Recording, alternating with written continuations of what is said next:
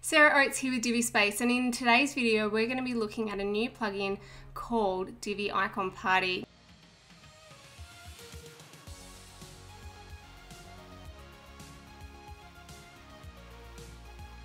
Now this is a really cool plugin because out of the box Divi only allows you these icons: Facebook, Twitter, Google+, and RSS feeds. Now this just isn't enough. I mean, without even Instagram, we're kind of stuffed, right?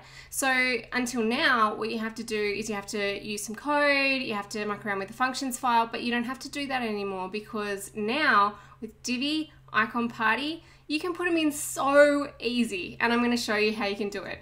So with Divi Icon Party, not only can you add more icons here, but you can put icons within the main menu bar, which a lot of people want to be able to do, and also down in the footer, you'll be able to add different icons as well. So let's go take a look at just how easy it is to use Divi Icon Party. All right, so what we're going to do here is come into our plugins and we're going to activate this plugin. All right, Divi Icon Party, activate. All right, once it has been activated, you're going to need to go to your license key information and put in your license code here, which you would have from purchasing the plugin. And then what we're going to do is we are going to go and take a look at the settings. So Divi theme options. All right, now as soon as you have put in your activation code, you are going to have all these brand new options, and here they are. Look at them all. All right, I'm going to get rid of these two because we don't need them. But let's add in, say, YouTube. Let's add in, let me see. I certainly want to add in Instagram because, hello, who doesn't have Instagram?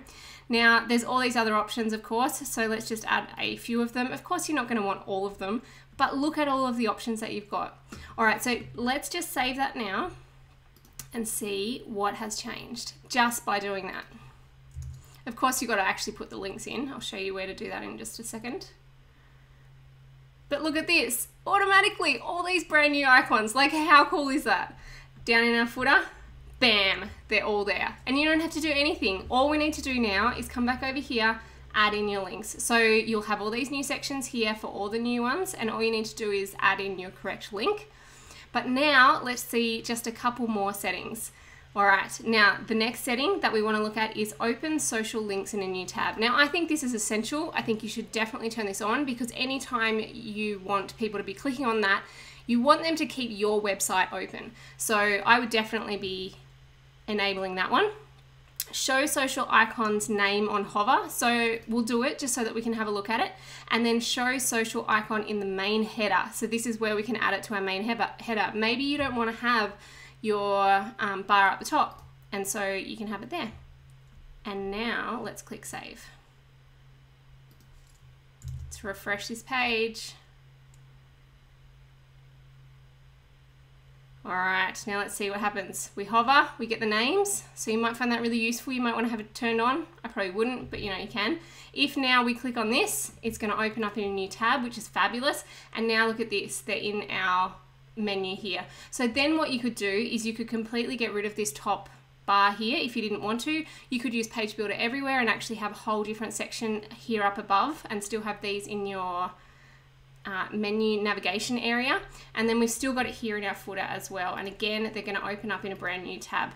So this is Divi Icon Party. Super useful, super easy, really lightweight, and it's going to allow you to be able to easily add any icons that you need to be able to add for your social media. I hope this video has been useful. Thanks for watching, and I'll see you in the next one.